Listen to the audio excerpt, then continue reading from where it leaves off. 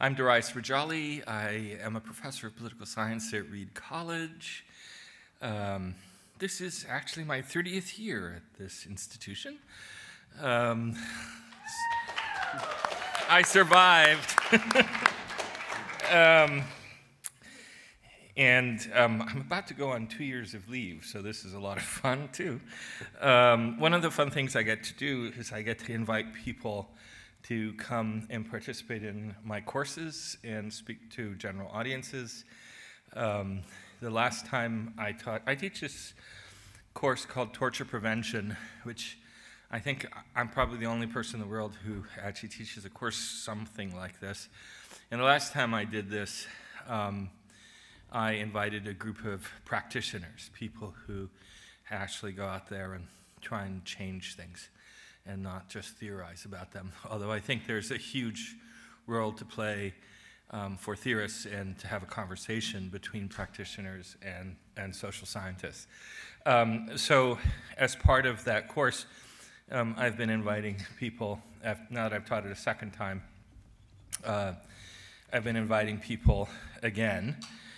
Mark is actually kind of an alumni of the first course from 4 years ago, and when he came with Steve Kleinman and Josh Phillips and Chris Meisner, who were all part of a big research group in the US government at the time.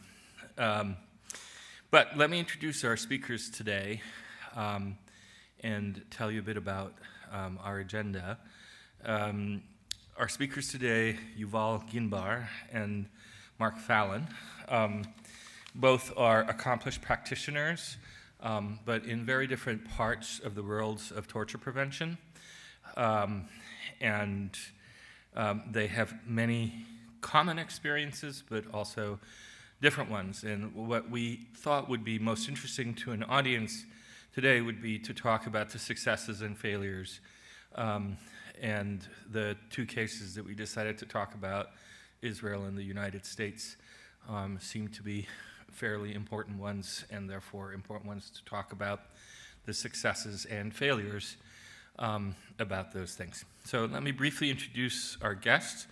I've been told that I'm going to participate in the Q&A whether I want to or not, because there's sometimes information that I may possess that my colleagues may not. I'm happy to share what little I know about these topics. So let me begin. Dr.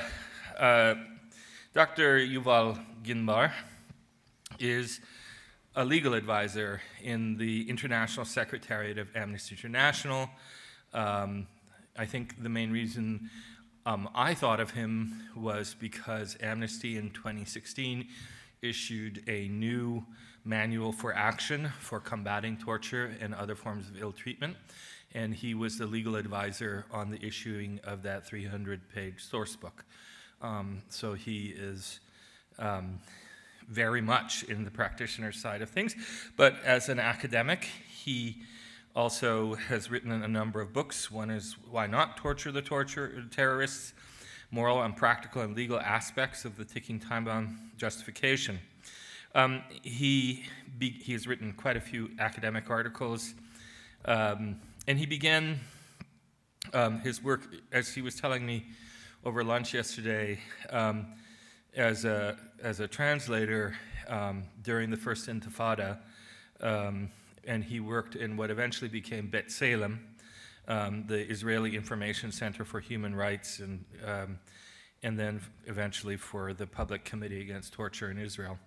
And more recently, he's worked on human rights mechanisms in ASEAN and Southeast Asia, and he has been working quite a bit on the war on terror, and he had a very prominent role to play in the Stop Torture campaign of 2014-2015. So that's Dr. Ginbar.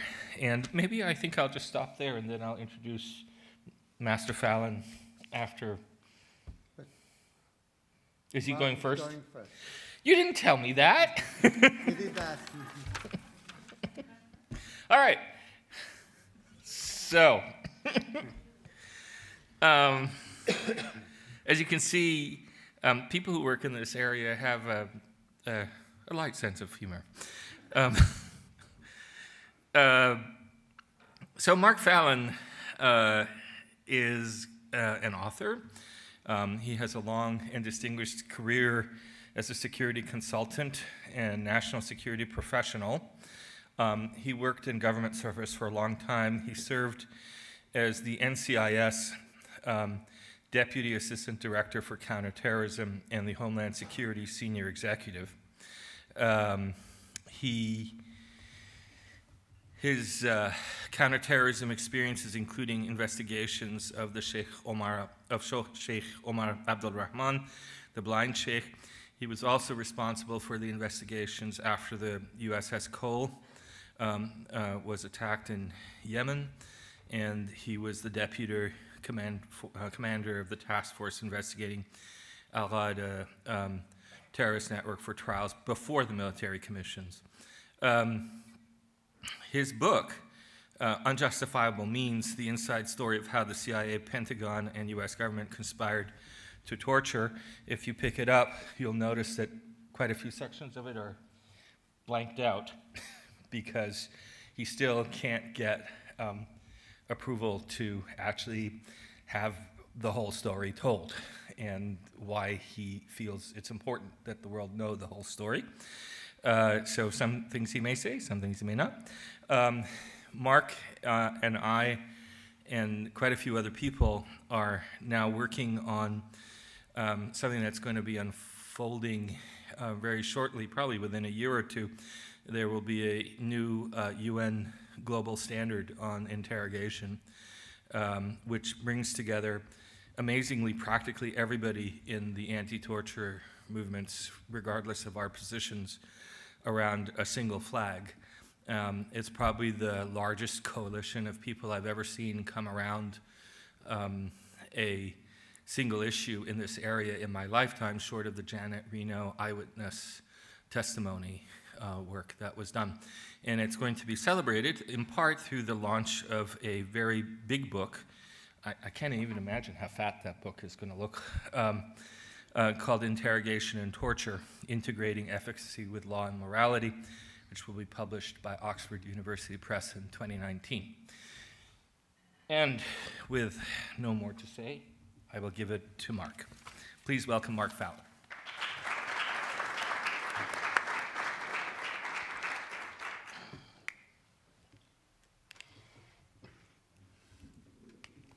Yeah, thank you, Darius, and thank you everyone for coming here today. Let me start by saying that the things that I'm going to say today represent my views and do not necessarily represent the views of the United States government or any agency that I have worked for within the government. So let me kind of start and try to bring you back to how the U.S. got involved in state-sponsored torture and my role in it and my experience in that. As Darius had mentioned, I was the commander of the USS Cole Task Force for NCIS, investigating the attack of the USS Cole in Aden, Yemen harbor on October 12, 2000. At the time, I was the chief of counterintelligence operations for NCIS for the Europe, Middle East, and Africa Division. And the primary responsibility of that was threat warnings to the fleet, to the Navy and Marine Corps.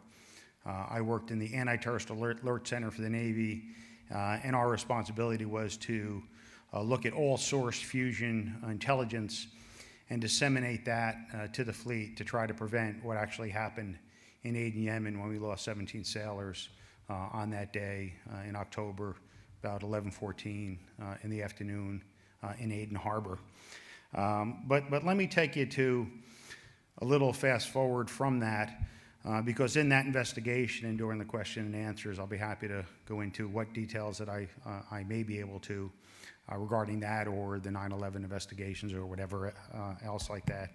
But we had learned quite a bit about al-Qaida methodologies, attack strategies, recruiting efforts, how they operated from the investigation of the USS Cole. We had NCIS and FBI agents on the ground in Yemen, immediately working jointly the criminal investigation of the attack on the Cole, doing rapport building, interviews, interrogations, if you might call them that, of suspects, and in Yemen, witnesses become apprehended as well. So they do the roundup, all the usual suspects routine there. But we learned unprecedented intelligence about al-Qaida methodologies and operations through that criminal investigation. And again, through that investigation, NCIS, while anybody watch the television show? Trying to figure if I'm like Mark Harmon or LL Cool J? This is the best it's going to get for you tonight. I'm sorry. This is it. This is a real NCIS agent, or at least a real former NCIS agent. But you know, we would then take that investigative product and disseminate that out as intelligence as well. So when you elicit information somebody, you can use it as, it might be evidence, but it might be intelligence as well. The act of obtaining that information is the same. The derivative product is what might be intelligence or evidence. So we had learned so much that the Department of Defense Director of Counterintelligence had asked me to go to Brussels, Belgium, to speak at the NATO Defense Ministers Conference to try to explain to the NATO defense ministers how al-Qaida operates, how easy it might be to set up a terrorist cell in a foreign port. Looking at the Cole as an example, we knew where their safe houses were, we knew their attack strategies, we knew their recruiting strategies. So the goal was to try, it was a prevention effort. And so on September 10th, 2000, I left Dulles Airport, 2001, on United Airlines flight number 2. I sat in seat 38K, and I arrived at London at about 7:30 in the morning on September 11th.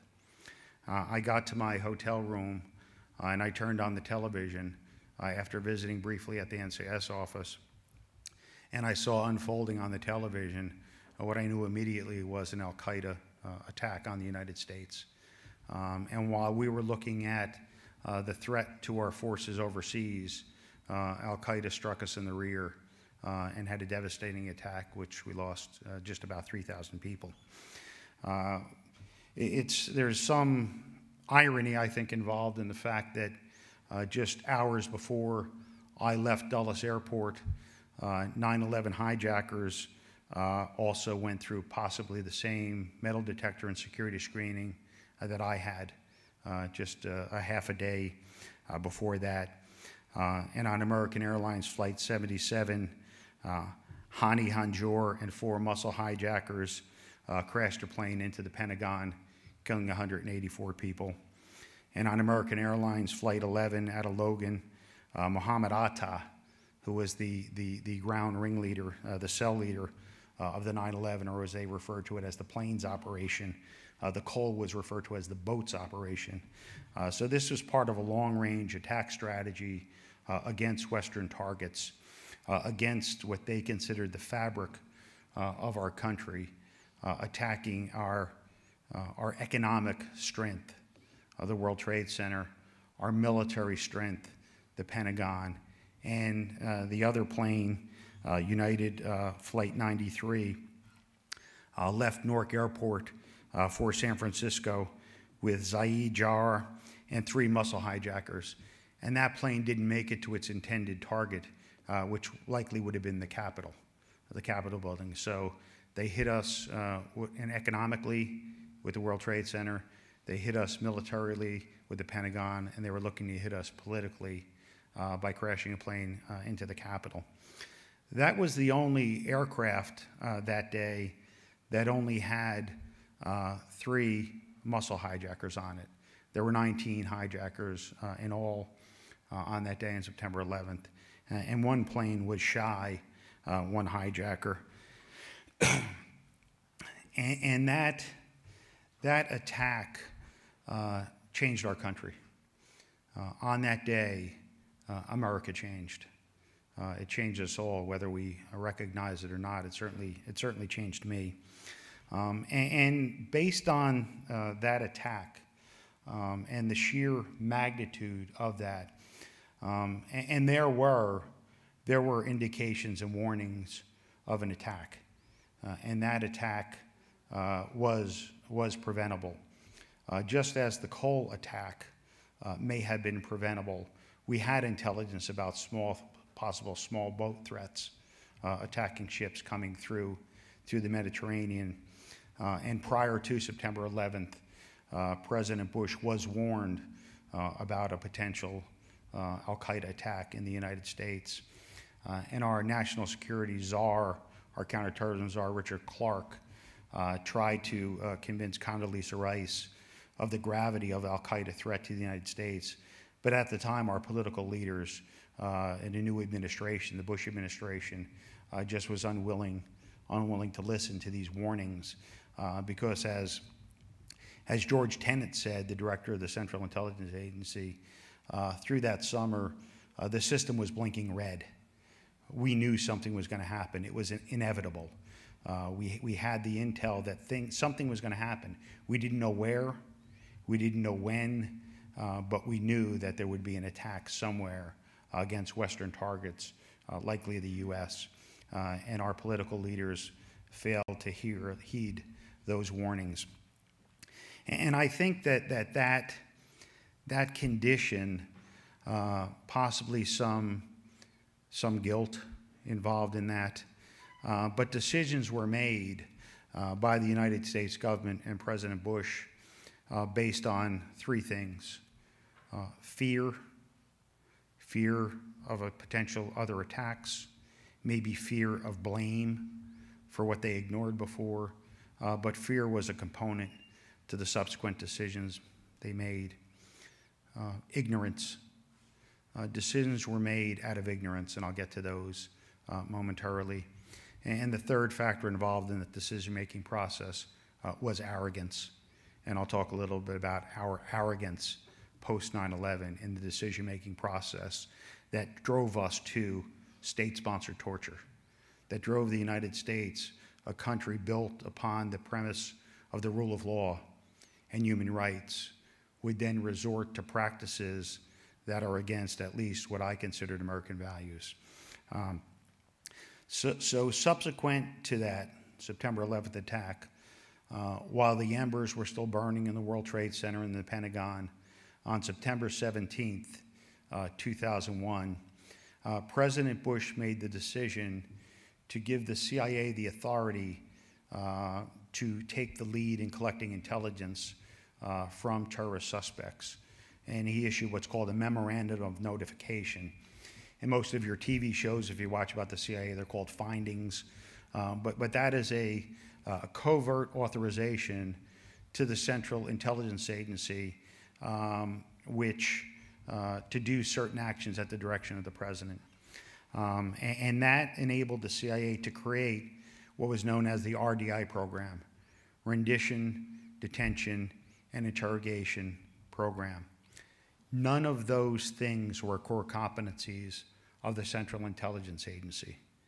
I know on television, CIA officers, they're not agents, they're officers, do quite a bit of things like that. But prior to this, there was very little core capabilities within the Central Intelligence Agency to actually do an investigative interview. And so when the CIA got this mission, rather than turning to career professionals, rather than turning to the FBI, who was the agency responsible within the United States government for the investigation of terrorism, they turned to two psychologists, and I'll be happy to talk about them later. Their names are Mitchell and Jessen, who had no experience with al-Qaida, had no experience with interrogations, legitimate interrogations, and they helped devise a program called the EIT program. The CIA called it the Enhanced Interrogation Technique Program, but there was nothing enhanced about it. I refer to the EIT program as the excuses to inflict torture, and that's what we did as a government. And little did I know at the time, because I was sent from London, where I was stuck for a few days, directly to CENTCOM in Tampa, Florida, which was the war headquarters, to help develop the counterintelligence annex to the invasion plan for Operation Enduring Freedom, the invasion of Afghanistan, which was inevitable. And then I headed back to Washington, D.C., back to NCIS headquarters to take over my responsibilities as the Chief of Counterintelligence Operations for the invasion going into Afghanistan. And something, again, that stood out to me as remarkable occurred, and that was on the 12th of November, 2001, President Bush issued a military order, an executive order from the president. And what the president said was a few things. He said that the Article III courts, the federal court system, Article III meaning Article III of our Constitution, the constitutional courts of the United States are not practicable to try terrorists, to bring terrorists to justice. And that statement on the surface is just basically untrue. Our federal court system had been very effective at bringing terrorists to justice. I was involved in a case on the Blind Sheikh where we brought terrorists to justice in federal district court in Southern District of New York in Manhattan. And so we actually had a justice system that was capable of doing so. And the president said that what we need to do is take these enemy combatants and bring them to justice before a new process called military commissions. And the president said only he within the government is the deciding person to decide who gets brought before military commissions. And he issued this order that cascaded to Donald Rumsfeld as the Secretary of Defense, and that order wound up on my lap. And that order said that I should investigate anyone who is or was a member of al-Qaida, anyone who aided, abetted, or knowingly harbored the al-Qaida terrorist network. And my primary responsibility was to provide President Bush with what we called reason to believe determinations, that there was reason to believe that the person I was investigating fell under the provisions of the military order of the President of the United States. And I did so. And I was the deputy commander and special agent in charge of a task force, a special task force, reporting to the Office of Secretary of Defense to investigate that al-Qaida terrorist network for trials before a military commission that are still in some semblance of a judicial process ongoing at Guantanamo Bay. And again, I'll be happy to field questions on that. But I want to get a little further along here because there has been some information that has been declassified since then. And I just want to, I think I have it here somewhere. Excuse me 1 second.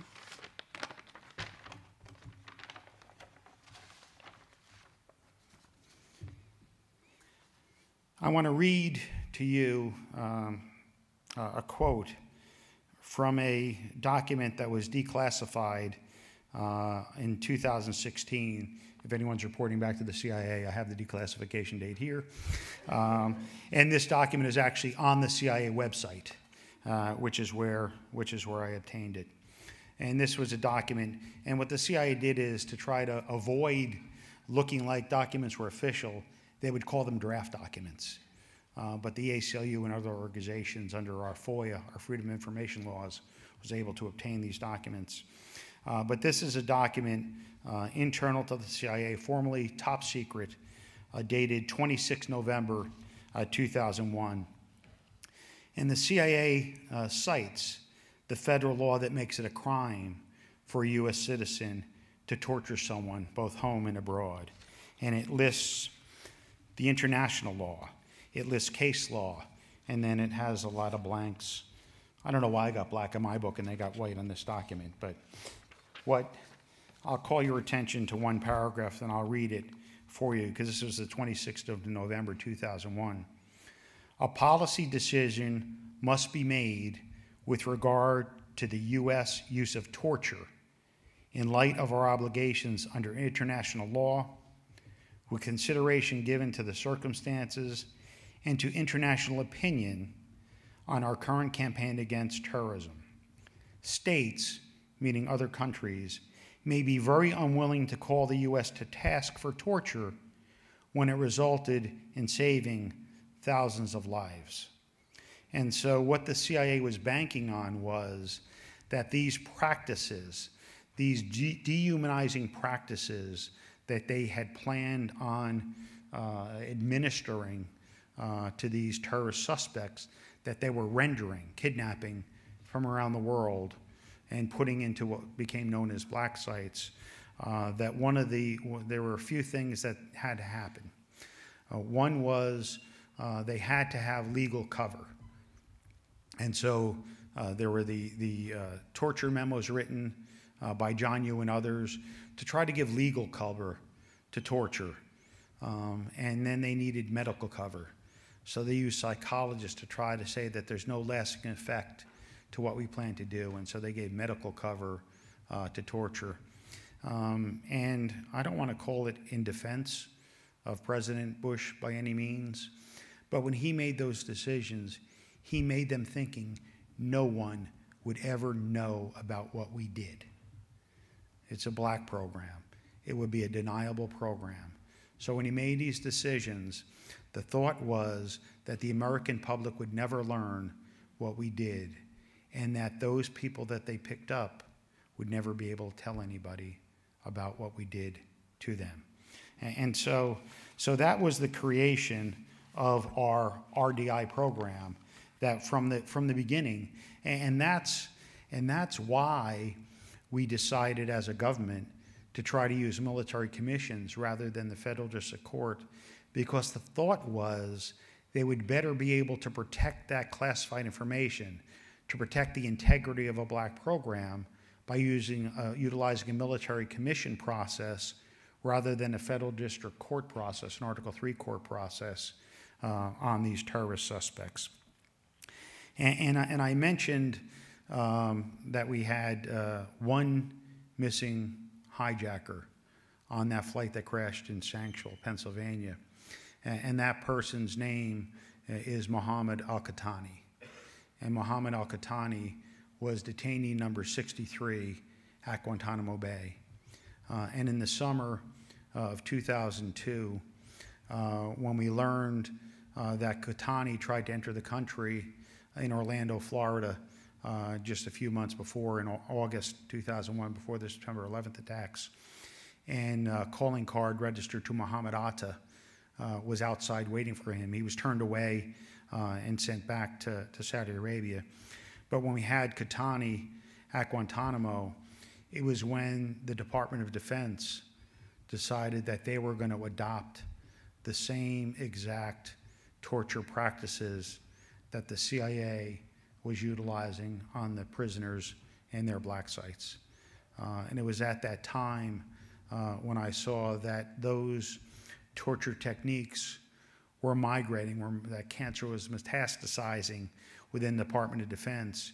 And I don't want to say that I expected this out of the CIA, but institutionally, and I had worked with the CIA for years, institutionally, they have had a history of being involved with abusive practices. The MK Ultra program in the 50s and 60s, where they did research, and they had the Kubark counterintelligence manual, which utilized coercion and torture, and it morphed into a program called the HRE program, Human Resource Exploitation Program, in South America, Project X in Vietnam.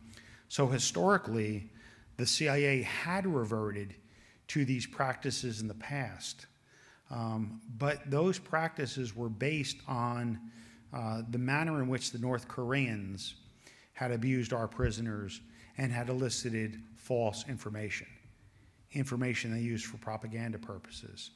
And what the CIA did not do, what they said, re-engineer them. What they did do was adopt them. They adopted them technique by technique, procedure by procedure. And when a CIA lawyer came to the Guantanamo Bay on October 2nd, just a week or so after A plane load of the most powerful lawyers in the United States government came there. Alberto Gonzales, President Bush's lawyer, David Addington, Dick Cheney's lawyer, Jim Haynes, who I reported to, who was Donald Rumsfeld's lawyer, John Rizzo, George Tenet's lawyer, director of the CIA, Michael Chertoff, John Ashcroft's lawyer, the Attorney General. On September 25th, 2002, they flew to Guantanamo, and I tried to head them off. I flew down there to try to convince them not to go down this path, and they refused to see me.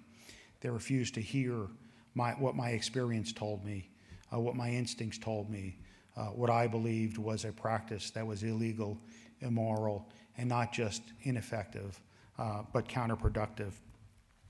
And they didn't listen, and we adopted within the Department of Defense standard operating procedures that incorporated torture tactics within our policies. And that information, as I said, isn't just ineffective, it's counterproductive. And what happened is, I mentioned these reason to believe determinations that I was doing for the president. Just about the time, late summer, when we identified Khatani, there was another prisoner in Bagram named Ibn Sheikh al-Libi. Ibn Sheikh al-Libi was the emir, the boss, the head of the Khaldan training camp in Afghanistan. And I thought Ibn Sheikh al-Libi would be an excellent candidate to bring to justice for military commission process. And I was preparing a reason to believe for Ibn Sheikh al-Libi. And Ibn Sheikh al-Libi was ghosted. He was gone from Afghanistan, later to learn that he was sent into Egypt. He was rendered to Egypt, and he was tortured by the Egyptian security services. And Ibn Sheikh al-Libi provided some information. And that information, on October 7th, just after the CIA visit, and these lawyers visited Guantanamo Bay, President Bush, on October 7th, went to Cincinnati, Ohio, and to try to rally the American public that there was al-Qaida in Iraq, which there was not at the time. He said that there was rock-solid information there was al-Qaida in Iraq, and that was on October 7th, 2002.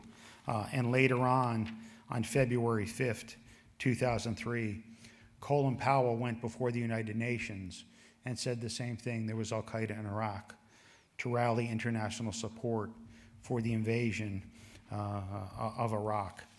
And to me, someone who'd worked al-Qaida for years, that made absolutely no sense. And to show you how horrible and brutal those techniques were, on October 2nd, the CIA lawyer stated a number of things. But one of the things he stated, that when he set the parameters, the legal parameters for this program, was, if a detainee dies, you're doing it wrong. If a detainee dies, you're doing it wrong. So that's the threshold for this program. And in November of that year, less than a month later, Gul Rahman died in a dark, dank CIA torture chamber, naked from the waist down, chained to a wall, after going through this program administered by the CIA. And so Ibn Sheikh al-Libi, I never got to ask him his story. When he finally got out of Egyptian custody, he was debriefed by some U.S. representatives, and he said, I just made that up so the pain would stop. I told my interrogators what they wanted to hear. And so policy decisions are made based on false and fabricated information. So when people say, does torture work? Absolutely it works. It works to get false information. It works to get policy decisions. And so from those decisions, we went to war. We went to war with Iraq. And you know when we went to war with Iraq? You know when that invasion started? 16 years ago today. Today is the 16-year anniversary of the invasion of Iraq based on false and fabricated information produced from a torture program. So with that, let me yield the floor, and I look forward to your questions later.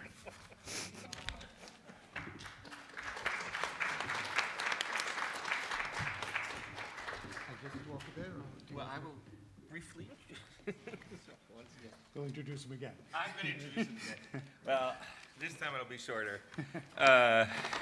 Yuval Ginbar, I will introduce, I'll just briefly say he's an important legal advisor at Amnesty International, and he learned he knows about sort of human rights work just working in the field, first with B'Tselem and a group of Israeli human rights organizations, and has since moved to London.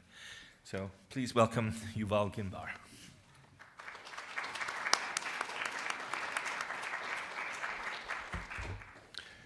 You sure you don't want to introduce me a third time? Sounds good. So good evening. Let's see if this... Yeah. I'll talk mostly about Israel's legalized torture system, but I will eventually say something about prevention and focus on a specific prevention strategy which stands out in that it's extremely unhelpful and inefficient.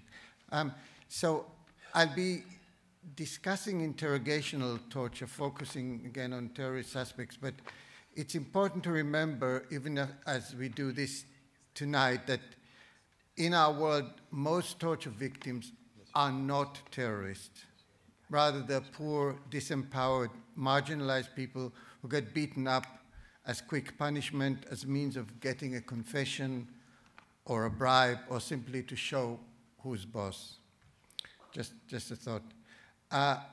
So the question is, what is the best way for a modern democratic state to enable its interrogators to torture terrorist suspects whenever this is considered necessary without incurring major damage? How do you create a durable, stable, smoothly operating torture system that could withstand any challenges and the test of time?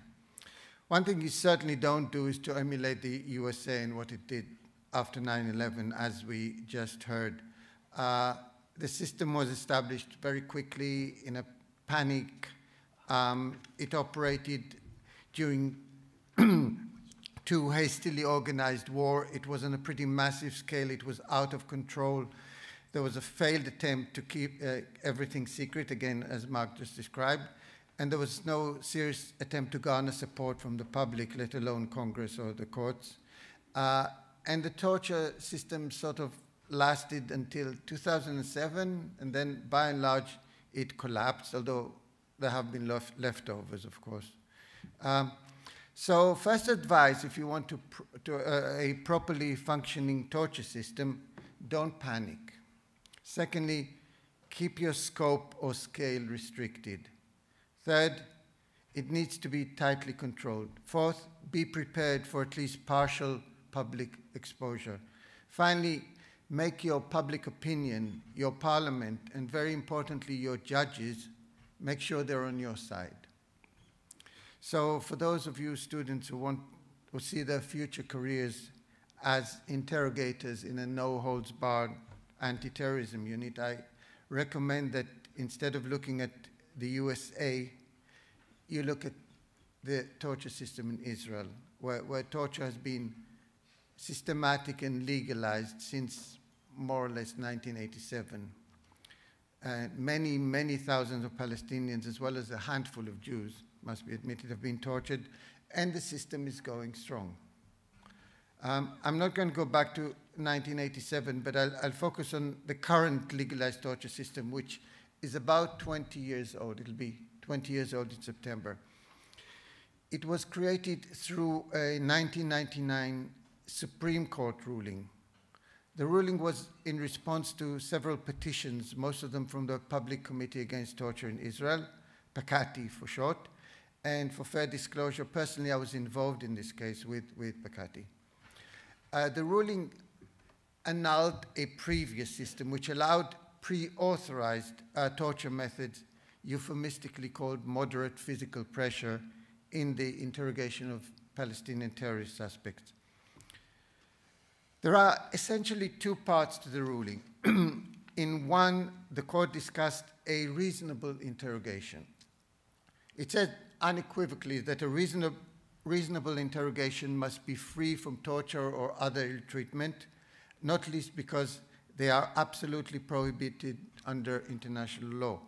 Therefore, nobody can authorize an agent of the Internal Security Service, or it's called, I'll call it ISA for short, to use any of the methods they had been legally authorized to use, and indeed routinely used since 1987. So far, so good. But then the court started talking about that, oh, sorry, this is just a map, okay. Then the court started, I tried this dramatic thing and didn't work. Let me try again. Then the court started talking about the ticking bomb. So for those of you who are not familiar, it's a more or less philosophical scenario. What if you caught a terrorist who had just planted a bomb that would blow up the whole campus of Reed College, killing hundreds, thousands, whatever, and there's no time to evacuate, and the only way of making him tell you, making the terrorist tell you where the bomb is by torturing him. So in Israel, this scenario is part of the law. When the court discussed what it's called the ticking time bomb, there's no longer mention of international law, no longer mention of reasonable interrogations, of torture for that matter, or of absolute prohibitions. Instead, the court invokes the defense of necessity. Now, this is a provision in the laws of most countries. For instance, if you break into a house, but the house is on fire and you're breaking into the house to save people, so you're committing an offense, you're breaking and entering. But, of course, you're doing it for a good purpose. So the court, if it ever reaches the court, which is unlikely, would acquit you on the basis of the defense of necessity. So what's the connection? If an ISA interrogator finds himself in a ticking bomb situation and applies what the court referred to, again euphemistically, as physical interrogation methods, then even if he's not authorized to do so, and is obviously breaking Israeli law, the court ruled that after the fact, the Attorney General could decide that this agent is covered by the defense of necessity since, again, he broke the law for a good cause. So he wouldn't face trial or even be subjected to a criminal investigation. What the court, in effect, did is that with one hand, it ceremoniously closed the door on torture and the routine use of the ISIS torture methods, while on the other hand, it opened a window for ISA interrogators to continue to resort to torture. I mean, they didn't say torture, they said, of course, physical interrogation methods in these ticking bomb situations. Let's see how it works in practice. It should be remembered, though, that about a year after that court issued its ruling, the second Palestinian Intifada broke out, and with it there was, among many other things, a wave of terrorist attacks, mostly by suicide bombings, which cost the lives of many hundreds of civilians. So this is not abstract stuff. The first requirement of a professional torturing system is that the torturers should have the space and time to do their work without interference. So for this reason, under the military legislation prevailing in the occupied territories, Palestinian detainees can be kept without seeing a lawyer, and of course family, for up to 90 days. They are brought before judges without their lawyers, but these are military judges wearing Israeli army uniforms. So the Palestinians would be forgiven for not feeling that they can communicate freely.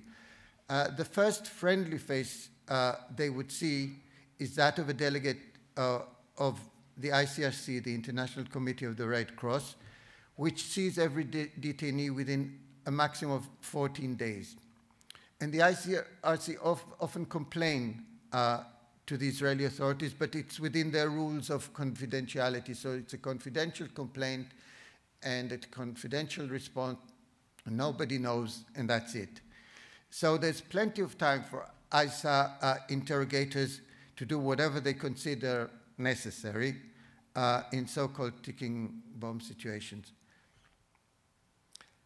The following methods are used during what's called necessity interrogations, as consistently described by Palestinian detainees in affidavits to Pakati and other human rights NGOs. What I'm going to detail has also been acknowledged officially by ISA itself in documents presented to defense lawyers and in testimonies by its agents in court hearings. So there's incommunicado detention that I just described. That's an interrogation method, okay? It may sound just, well, no lawyers, no family. It's an interrogation method. Sleep deprivation by means of continuous or nearly continuous interrogation. For example, according to ISA interrogation logs, in one case, there was 46 hours with a 1-2-hour break after 25 hours. Slapping and blows. There's much more of those in Palestinians' description than ISA acknowledges. However, ISA has admitted to beatings, especially slapping, during interrogation. Frog position. Okay. Or couching. I'm using the ISA term. So there's crouching and there's the half crouch. I think this one is actually more painful, and of course it's not for 2 seconds. So here's a quotation from an affidavit by a Palestinian. Afterwards, they released the shackles and I was ordered to sit in a frog position, to sit on my toes with my knees partly bent for 45 consecutive minutes. And all the while, my hands were shackled behind me. Each time that I would lose strength and fall or lower my foot to the floor, one of the interrogators would lift my body and the second would slap me or beat me on the soles of my feet. Then there's the star attraction, which is the banana position. ISA uses the term tilting of the torso, hatayat gev in Hebrew, which involves, and I'm quoting an ISA agent, the interrogee sitting on a chair with the backrest to his side, and we tilt his sitting position in an angle of 45 degrees, more or less, for a fixed period. From other documents, it appears that this position is enforced for up to 30 minutes each time. Here's a quote from an affidavit by a Palestinian. So this method was to handcuff me from behind with my legs tied backwards under the chair. The interrogator would push me back so that I was sitting on the seat while leaning backwards, and at the same time they kept beating me on the stomach. This position was maintained for about 15 minutes. And then the interrogator would forcibly yank me forward. I simply felt terrified, and I had excruciating pain in my back, and I felt that my back was about to really break, and I yelled, and I cried, and I begged, but the torture didn't stop. Rather than breaking Palestinian detainees through shock and awe, the ISA interrogators use what Darius has called torture by stealth. The idea is to pile up pressure and pain gradually through the accumulation of time and methods. So thinking about this, don't ask yourself if you're fit enough to stay in one of these positions for half an hour. Instead, imagine the full picture, how you'd feel being totally isolated from the outside world, not or hardly having slept for days, being kept constantly in one room, interrogated endlessly, threatened, cursed, slapped, and being placed time and time again in these positions, and having no idea when it would end. Now, these are obviously, again, violations of Israeli law, but nothing happens unless there's a complaint from Pakati, from the ICSC, or from others. There's a DOJ official whose job it is to investigate such complaints. She talks to the detainee, to the ISA interrogators, and gathers other information such as medical records. Then there's two possibilities. One, the interrogators deny the factual claims of the complaint, in which case the official recommends and the DOJ closes the file. Two, interrogators do not deny the facts, or not some of the facts. Instead, they say that this was a necessity interrogation in a ticking bomb situation.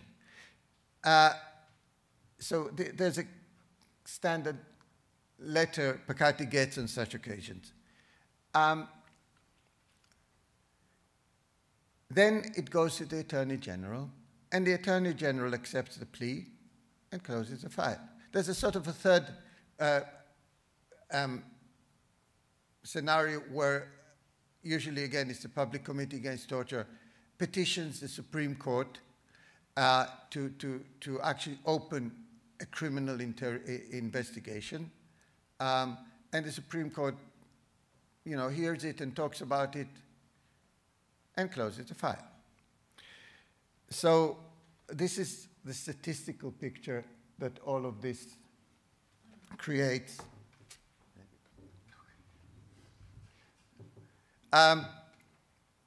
So there's a lot of zeros and nevers, So the Supreme Court ruled that the defense of necessity would apply, quote, when the act is the result of an improvisation given the unpredictable nature of the event. But in practice, it soon became clear that the Attorney General is always going to accept the ticking bomb necessity argument and never going to order a criminal investigation, and the Supreme Court will back them up. So after possible hesitations initially, ISA agents have been going on about their torture business without worrying for 20 years. Now, necessity interrogations are a small minority of the thousands of interrogations that Palestinians undergo every year. Their numbers fluctuate in accordance with the situation. So during 1 year in the period of the second Intifada, ISA acknowledged that on 90 occasions they used extraordinary interrogation methods. In other words, they tortured. Now things are much more quiet, so the numbers are in all likelihood much lower. Though, of course, even non-necessity interrogations often involve prolonged incommunicado detention, long interrogations, pretty awful conditions of detention designed to break detainees' spirit. And these, depending on circumstances, could also legally constitute torture. And even if they don't, they constitute, to use the legal term, cruel, inhuman, or degrading treatment or punishment, which is also prohibited absolutely in all circumstances under international law. And of course, in the Middle East, things can deteriorate very quickly any time. I'm going to be a bit controversial now and say something about effectiveness. I think the two extreme proposals, that torture always works and the torture never works, should be discarded. I also think that we now have tons of evidence, including expert evidence, as provided partially today, that humane questioning can be extremely effective in obtaining reliable intelligence, and that torture is often ineffective and used and leads to false information. But I'm convinced, based on fairly thorough knowledge, that in specific situations, ISA torture did reveal information about plots to launch terrorist attacks which would have killed many. And unfortunately, our world is not one where you do good, you get good, you do bad, you get bad. So one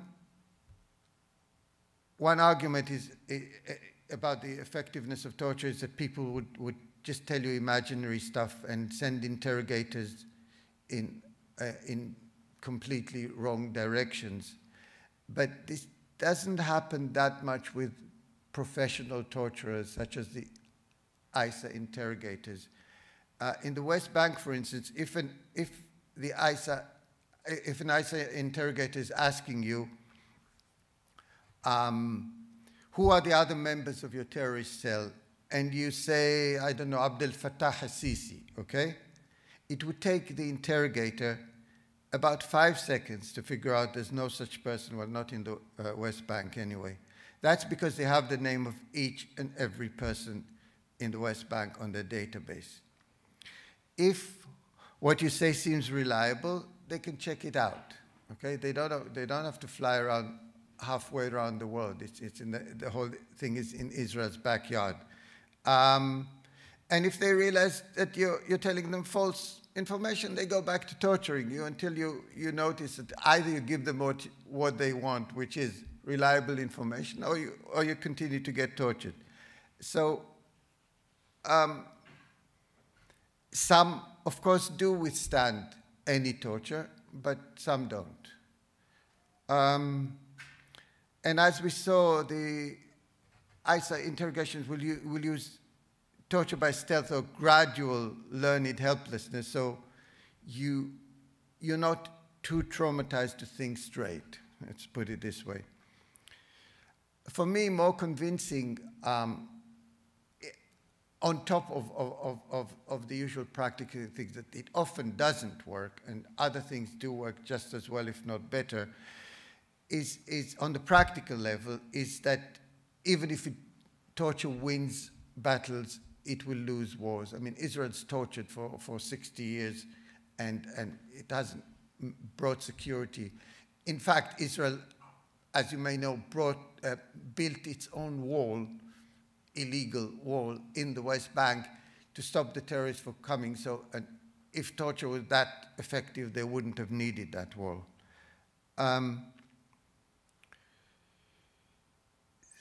So we must combine arguments on the practical level with a principled, absolutist rejection of torture, irrespective of whether it's effective or not.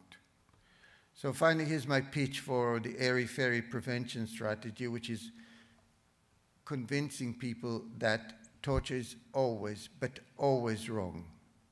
I've written my own book about it, so I'm now going to read the first 97 pages, or not. Okay, but it's very condensed, so it may be not very convincing. People and scholars, many of them who support the torture system in Israel, say it's fanatic to contend that we mustn't ever torture, not even to save hundreds of innocent lives. But ultimately it's a question of what kind of human beings we want to be, what kind of society we want to live in. You see, torture is the ultimate atrocity. There's nothing one human being can do to another that's so terrible that it goes beyond, it transcends torture. So arguing never say never to torture means actually believing that there is no single act, however terrible, that we must absolutely rule out. So this is how an honest anti-rape hashtag would look like under this view.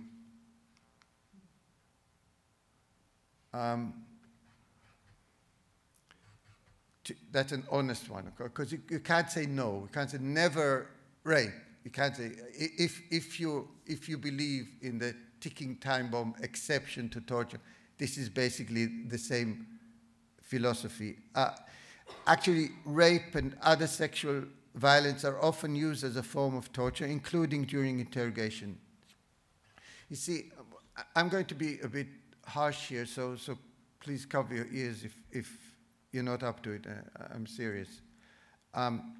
Being very practical, rape is better as an interrogation method than many physical means, painful physical means. It needn't be painful physically at all. And it may not need to get that far. Some would break and give you the information you seek at the first mention of rape. Others, when you take off this or that part of their clothing. Others, when you place them naked in a certain position. Now, this is disgusting thinking, and it makes my skin crawl even if I have used it before. But I'm trying to make you face what exactly it is you're proposing if you say that torture sometimes is justified. And the question is, do you want to live in a society where it is legitimate for your officials to make considerations such as, do we rape or not? How do we maximize or rather optimize the pain? She's crying and begging us to stop. Should we pause or just add a little bit more now and pause later? A question you should ask yourself is, do you really want your government officials to have this kind of power over people, however horrible they are? Or do you want really to have this kind of officials in your government? And then there's a notion of, oh, but it's just a special case, just extreme circumstances. But that works in many directions. And I'll end with a quotation going back to the war on terror, a quotation from Khalid Sheikh Mohammed, the self-confessed or self-professed architect of 9/11. This is what he said to the Combatant Status Review Tribunal in Guantanamo in 2007. He spoke in broken English, but I think his words are very important. He said, "I don't like to kill people. I feel very sorry they have been killed kids in 9/11. I know American people are torturing us from 70s. Now there's a redacted bit. I know they talking about human rights. And I know it is against, like torture is against American Constitution, against American laws. But they say every law they have exception. This is your bad luck.